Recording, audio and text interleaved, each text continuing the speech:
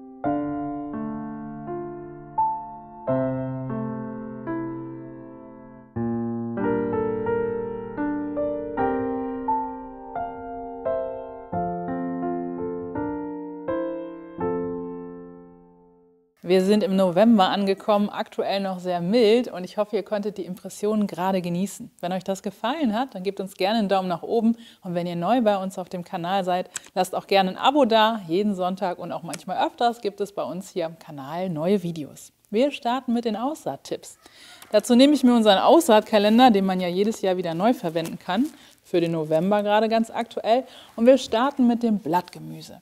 Ein paar sind dabei, da ist es wichtig, dass wir daran denken, dass wir sie möglichst Anfang November aussehen und zwar im geschützten Bereich, also Gewächshaus oder überdachten Hochbeet, je nachdem, was man eben für ein persönliches Setting in seinem Gemüsegarten hat. Zum Beispiel dabei sind Salatrauke. Salatrauke ist eine wunderbare Geschichte, kann ich auch schon recht klein beernten. Ebenso die verschiedenen Asiasalate. Da gibt es ja verschiedene Farben, das kann man da ganz schön bunt treiben. Und auch von der Form her, von der Struktur sind sie nicht nur sehr lecker und köstlich, sondern eben auch sehr schön anzusehen. Vielleicht auch eine gute Geschichte, um das dann ja, geschützt im Balkonkasten sogar mal zu versuchen. Und nicht zu vergessen, die Winterkresse, auch Barbarakraut genannt, ist ein bisschen schärfer, aber wenn man da nicht gerade eine ganze Schüssel von hat, sondern das ja, zwischendurch in den Salat mit einpositioniert, ist das super und die Senföle, die bringen natürlich auch den Immunbooster dabei. Also bei den drei dran denken, Anfang November aussehen und eben auch geschützt, dann klappt das auch gut. Und nicht nur die haben wir beim Blattgemüse jetzt im November dabei, sondern eben auch noch ja, den Postelein. Der Postelein ist sehr mild, der braucht einen Kälteimpuls. Den sehen wir jetzt nicht geschützt aus, sondern den können wir im Freiland auch sehen. Und nächstes Jahr im Frühjahr können wir mit einer Ernte rechnen. Und den kann man an allen möglichen Ecken aussehen. Der ist nämlich nicht sonderlich anspruchsvoll, aber dafür sehr lecker. Ihr Lieben, mich erreichen immer wieder E-Mails, wo ich rauslesen kann, dass unsere Kalender verwechselt werden. Wir haben zum einen unseren Aussaatkalender, den man für jedes Jahr immer wieder verwenden kann. Da sind die ganzen Aussaattermine drin und da ist kein Saatgut dabei. Und dann gibt es den wir jedes Jahr neu machen, also der immer wieder besser wird und schöner und bunter. Das ist der Bio-Saatgutkalender, jetzt hier für 2025. Und da ist nicht nur das Kalendarium und die Rezepte drin, sondern da ist eben hinten auch das Saatgut, also 12 Bio-Saatguttütchen dabei. So sehen die aus. Und in Sachen E-Mails vielleicht noch eine kleine Information. Wir beantworten die E-Mails alle persönlich selbst. Also es kann manchmal durchaus vielleicht mal 1, 2, vielleicht auch 3 Tage dauern, dass ihr eine Rück-E-Mail bekommt, aber die kommt wirklich von uns. Wir haben keine Agentur dahinter. Wenn nach 3 Tagen noch keine Antwort-E-Mail da sein sollte, dann meldet euch bitte nochmal. Vielleicht ist was im Spam gerutscht, was wir nicht gesehen haben oder es hat irgendwie nicht funktioniert. Die Technik hat versagt. Wir geben uns auf jeden Fall alle Mühe und ihr habt ja unsere persönliche Rück-E-Mail dann immer auch dabei. Deswegen, also der Aussaatkalender ohne Saatgut für jedes Jahr immer wieder zu verwenden und unser Bio-Saatgutkalender mit den Saatguttütchen. Und die Kalender, wir machen das alles selber und wenn ihr bei uns im Kiosk einkauft, unterstützt ihr uns und unsere Arbeit, dass wir unsere Videos auch weiterhin so hoch motiviert, qualitativ hochwertig und eben auch werbefrei für euch online stellen können. Dankeschön. Jetzt im November können wir nicht nur an Aussaaten denken, sondern eben auch an Knoblauch. Denn Knoblauch können wir jetzt noch stecken. Falls ihr bei euch im Garten noch keinen Knoblauch gesteckt habt, das könnt ihr auch noch im im November machen, also September, Oktober, im November geht das auch. Und wer in einer milden Gegend wohnt, kann das auch noch im Dezember machen. Also keine Sorge, lasst euch nicht verunsichern. Und 2 Sorten haben wir gerade bei uns im Shop noch vorrätig, also sichert euch die schnell, bevor die dann eben auch weg sind. Knoblauch im Garten, dann die Ernte nächstes Jahr im Sommer. Ihr seht schon an meinem Leuchten, an meinem Lachen, ich liebe es und das ist eine Sache, auf die ich in meinem Selbstversorgerjahr auf gar keinen Fall verzichten möchte. Aber es gibt auch noch was auszusehen. Wenn wir jetzt im November noch aussehen möchten, dann wäre eine Idee, Möhren auszusehen. Nicht im Freiland, sondern im geschützten Bereich, also im Gewächshaus. Aber das funktioniert, dann können wir nächstes Jahr früher schon Möhren ernten. Gerade wenn im Gewächshaus Platz frei geworden ist, dann lohnt es sich, den zu füllen. Beispielsweise eben nicht nur mit Asiasalat und Co., sondern eben auch mit Möhren. Und die können wir dann nächstes Jahr etwas früher ernten.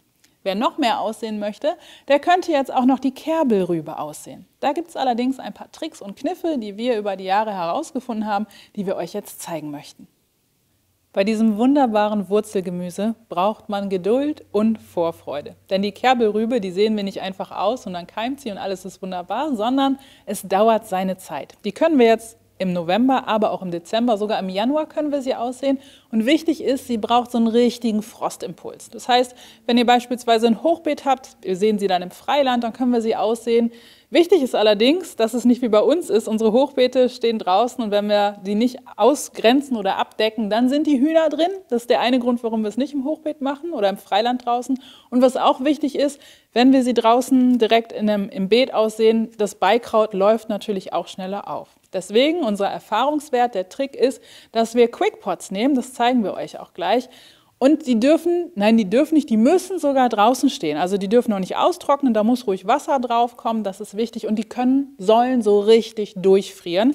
Und mit einer Keimung von der Kerbelrübe vom Saatgut, da können wir dann im März mit rechnen. Also vorher brauchen wir gar nicht großartig gucken, ob da was passiert ist. Aber im März ist es dann die große Spannung, keimt es oder keimt es nicht. Aber in der Regel keimt es, wenn man die wichtigen Dinge beachtet hat. Und die Quickpot-Platten, die lohnen sich da wirklich für. Und im aktuellen Bio-Saatgutkalender, jetzt könnt ihr nämlich auch mal sehen, wie sie aussehen. Das sind so cremefarbene kleine Knollen, die so eine Mischung sind aus Kartoffeln, Kastanien, einen ganz delikaten Geschmack haben. Kann man auch schöne Sachen machen, wie zum Beispiel Püree. Rezept ist hinten drauf. Aber hier habt ihr so eine Idee, wenn ihr sie noch nicht kennt, wie sie aussieht, die Kerbelrübe. Wir werden sie jetzt zusammen aussehen. Und ich hoffe, ich habe euch ein bisschen Geschmack drauf gemacht. Schaut gerne mal rein und probiert es ruhig mal aus.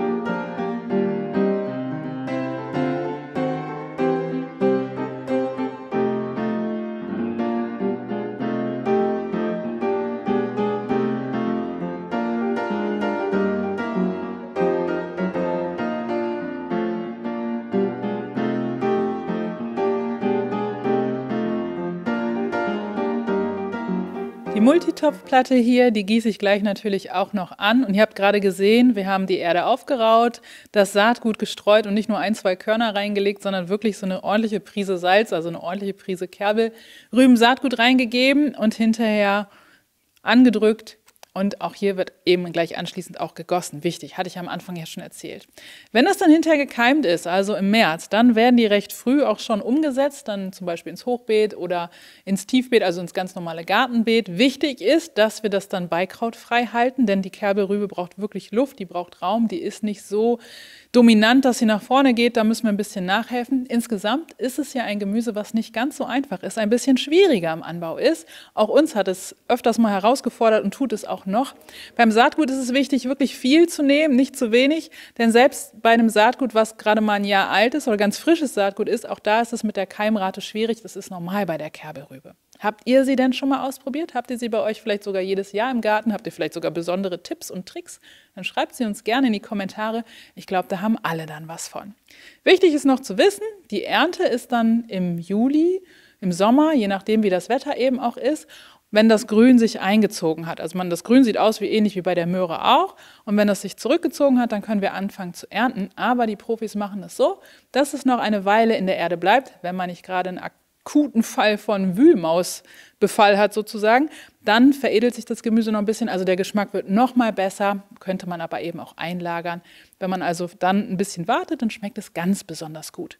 Wenn in dieser Saison direkt, wenn ihr es gepflanzt habt, die Kerbelrübe in Blüte geht, das ist nicht die richtige Blüte, um das Saatgut zu nehmen. Wenn wir gutes Saatgut haben möchten, eigenes dann von der Kerbelrübe, ist ja auch samenfest, dann müssen wir die Kerbelrübe sozusagen überwintern und im Folgejahr darauf nochmal austreiben lassen. Und wenn sie dann eine schöne Blüte bildet, das ist das Saatgut, was wir dann eben nehmen können. Also ich bin sehr gespannt auf eure Tipps und Tricks in den Kommentaren, eure Erfahrungen.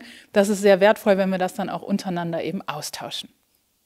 Ab und an kam jetzt noch die Frage, ob es bei uns auch einen Adventskalender gibt. Und ja, natürlich haben wir auch einen Adventskalender, einen ganz besonderen. Also eigentlich sind es 2 Varianten, die ihr bei uns im Shop bekommen könnt. Einmal die große, das ist ein Adventskalender, der sehr nachhaltig ist, weil wir ihn jedes Jahr wiederverwenden können. Jedes Jahr gibt es neue Saaten, also Nachfüllset sozusagen, liebevoll gestempelt. Und jedes Jahr sind natürlich auch andere Sorten drin. Und so kann man sich sehr schön überraschen lassen. Denn hier bei dieser Variante, übrigens auch von Heidi, von Hand in Nordrhein-Westfalen, mit viel Liebe und auch viel Erfahrung selbst gemacht. Könnt ihr das dann aufstellen, haben wir so stehen und dann kann man hier vorne immer jeden Tag sich selbst überraschen mit einer neuen Saat, die man dann das nächste Jahr aussehen kann. Hier seht ihr auch in der Gestaltung, auch das ist von der Grafikerin selber gezeichnet worden. Das ist übrigens hier die Flocki. Ich mag es sehr gerne, denn das begleitet uns auf unserem Jahreszeitentisch dann eben auch und jeden Tag kommt ein bisschen Deko mehr dabei. Habt ihr letztes Jahr bei uns vielleicht auch schon gesehen. Dieses gute Stück könnt ihr bei uns im Kiosk erwerben. Es ist natürlich nicht ganz so günstig, weil es eben Handarbeit ist schon eine Besonderheit. Aber die einzelnen 24 Tütchen als Set, zum Beispiel um die auf einer Wäscheklammer aufzuhängen oder nachzufüllen oder selber irgendwie kreativ zu werden, das DIY-Set, so heißt es, bekommt ihr auch bei uns. Die ganzen Sachen, von denen ich jetzt erzählt habe, fasse ich zusammen im Blogbeitrag. Den Link findet ihr in der Videobeschreibung. Schaut da gerne mal nach. Insgesamt bin ich aber auch sehr, sehr dankbar und begeistert, wie oft ich dann auch eben lese, dass Geburtstagsgeschenke, Jubilare oder eben auch Weihnachtsgeschenke bei uns mal im Shop rausgesucht werden. Mittlerweile haben wir bei uns sogar auch Gutscheine, also die könnt ihr bei uns auch finden. Vielen lieben Dank, das ist für uns eine richtig tolle Wertschätzung und die motiviert natürlich eben auch, weiter fleißig schöne Videos für euch zu machen. Dankeschön. Buchbindekunst ist nicht nur das Binden von Büchern, sondern bei Heidi auch das Herstellen, das Produzieren von Boxen, von Schachteln, von, ich würde mal sagen, Schmuckschatullen. Ihr kennt sie vielleicht schon von uns aus dem Sortiment, ihr könnt sie bei uns einzeln bekommen oder konntet sie auch während der Saison mit dem entsprechenden Saatgut bekommen. Unsere Saatguttütchen passen wunderbar hier rein, aber nicht nur das, da kann man auch Schmuck reintun, da kann man Stifte reintun, das ist eine Geschenkverpackung oder eben auch eine Schmuckschatulle. Sehr, sehr hochwertig, sehr besonders, findet ihr bei uns jetzt die 2 neuen Designs im Sortiment und je nach Lichteinfall, ja, seht ihr auch das funkelnde Gold, also wieder richtig schöne Schmuckstücke geworden, eben für den besonderen Anlass.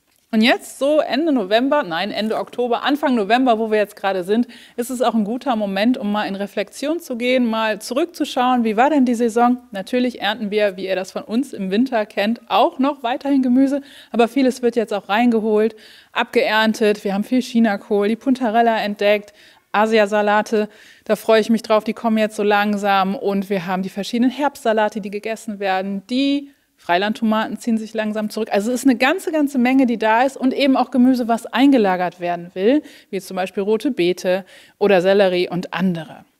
Wenn ihr Lust habt, dann seid doch beim nächsten Video auch wieder dabei. Wir haben uns überlegt, wir nehmen euch mal mit in unseren Alltag und zeigen euch mal, was im Herbst bei uns die Vorbereitung für die nächste Saison bedeutet, worauf wir eben achten müssen. Wenn ihr da noch Fragen habt oder noch was Bestimmtes wissen möchtet, schreibt das gerne auch in die Kommentare rein. Und zum Weiterschauen haben wir auch wieder was verlinkt. So langsam wird es ja ein bisschen usselig. Das ist die perfekte Zeit, um eben auch Gemüsesuppe zu kochen aus seinen Schätzen, drinnen oder draußen, mit Freunden, mit Familie. Wie wir das gemacht haben in unserer Selbstversorgerküche, haben wir hier oben für euch verlinkt. Und dann gibt es noch ein Video eben auch, wie wir unsere Ernteschätze eben haltbar machen können mit verschiedenen Techniken. Ein paar Inspirationen findet ihr hier unten in dem Video. Also macht eure Gärten bunt. Vielen lieben Dank für eure Anregungen, eure Kommentare und ich freue mich, wenn ihr beim nächsten Video auch wieder dabei seid. Eure Jen.